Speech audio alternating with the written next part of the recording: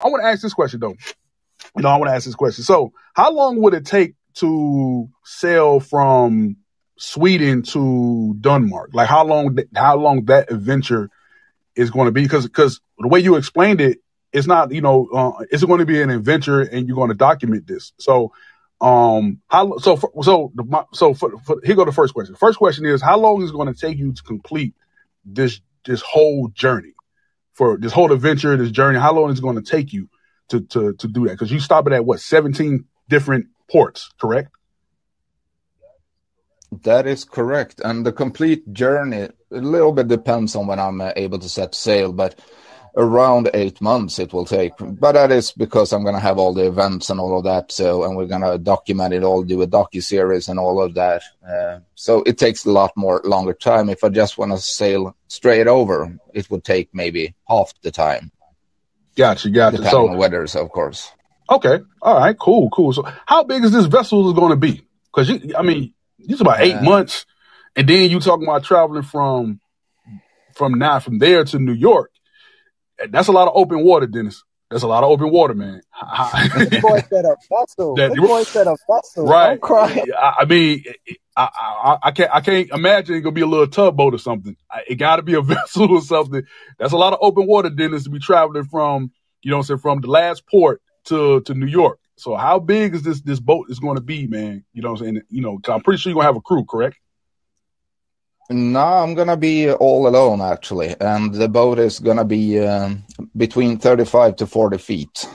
Because I'm going to have to sail it solo. So I can't go with a too big vessel, and I can't go with too small either, because I'm going to need to have a lot of things on the boat to make me survive as well. Gotcha. So, man, that's a little scary. Again, like I said, man, that's a lot of open water, Dennis. It's a lot of open water, man. I'm pretty sure, man, you're probably going to see some things. It's going to be beautiful at the same time, because you're going, I imagine the stars is going to light up in that sky. You know what I'm saying? But the weather though, Dennis, I'm just saying, man, it's a little dangerous, man. So how nervous are you? You know what I'm saying? Doing this journey, doing this adventure. Said that boy's super nervous, man. Yeah, Javi and I have talked a bit before this, and there are 3 words I don't like. That is fire, storms, and boats sinking. I don't like drowning either. That's a word I kind of try to stay away from. But yeah, of course I'm nervous. But at the same time, I'm really excited. I want to do this. I want to get it done. I want to have my adventure. I want to help the world. And yeah, you know how it is. When you really want to do something, it's not excited that gets you. It's, in my case, it's just trying to stay cool enough to not rush into it as well, because it needs to be planned out really, really, really well.